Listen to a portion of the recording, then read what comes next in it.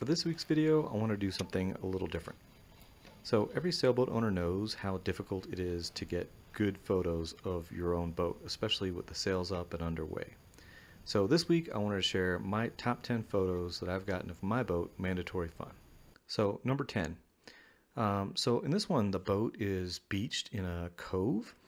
And, I really like the depth of the photo. It shows, a lot of the background kind of to the horizon with a little peak of the mountains, all the trees.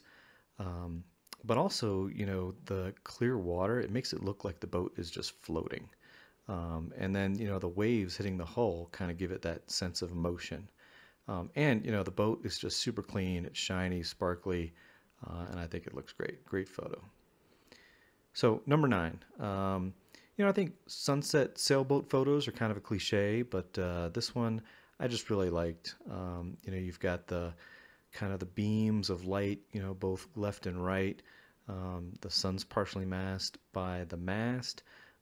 Some of the parts of the sails look kind of translucent, and then you've got those islands on the right that are just silhouetted. And again, I think it's a really good photo. Number 8, everybody loves a wing-on-wing photo, and in this one I'm using my number 4 80% jib, which is the bright crimson color, and I just love the way the red against the blue of the sky and the water just really pops. Number 7. So this photo was actually sent to me by a photographer at Wild Places Studio, and I'm only sailing mainsail only, but I think it's a great photo. It's really hard to get these photos of the boat underway while you're on it, and so it has a lot of depth. You can see some of the snow on the mountains, and yeah, just a really great photo.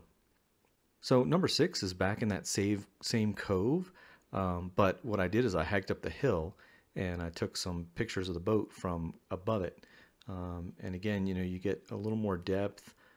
You get the mountains on the horizon, and you really get a sense of the lake and the natural beauty around it.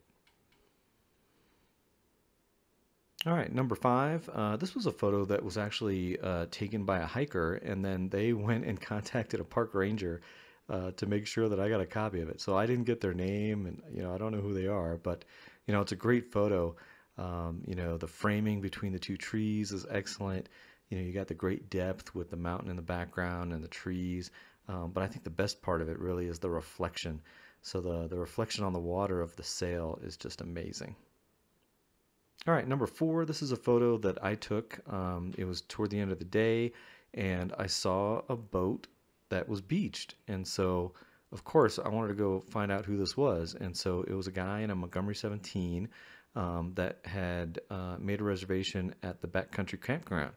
So he was basically beaching his boat every night and then camping in the campground. And so I pulled up next to him, and he actually helped me get the boat shore anchored, and we had a good old time talking for hours and hours around the campfire. All right, number 3. This is a great photo. I love the blues in this photo. So I don't know if it's the red, white, and blue, but certainly, the blue in the sky, and you can see it reflecting off the water, and then the trees on the right that are kind of silhouetted. There's just something about this photo that I really like. All right, so number 2, this is another one from Wild Places Studio, and the photographer was hiking around the lake and got this shot, and it's really long. It's a narrow, I don't know what the format of it is, but it was super high res. It was like 27 meg when they sent it to me, and just the scale of it, right? So you don't realize when you're on the lake just how tall the mountains are around you, but when I saw this photo, I was just taken aback by how small the boat looks and how big the mountains are. They just tower over the boat, and since it was so high res, of course I could kind of zoom in a little bit, so here I cropped it, and again, it's you don't get quite that scale, but still really a great photo, and yeah, just really appreciate her sending it to me. All right, and number 1. So this is a photo that I took early in the morning. There was no wind. I didn't even take the covers off the sails. And so I motored across the lake and beached the boat in this little cove. And there's just something about this photo with, the light on the rocks in the background and then the mountains on the right side that are kind of silhouetted. And yeah, the boat, looks great. The environment looks great. The sky is beautiful. The water, you can see how clear it is. And yeah, this is my favorite photo of the boat. All right, well, I hope you enjoyed looking at these photos, and as always, thanks for watching.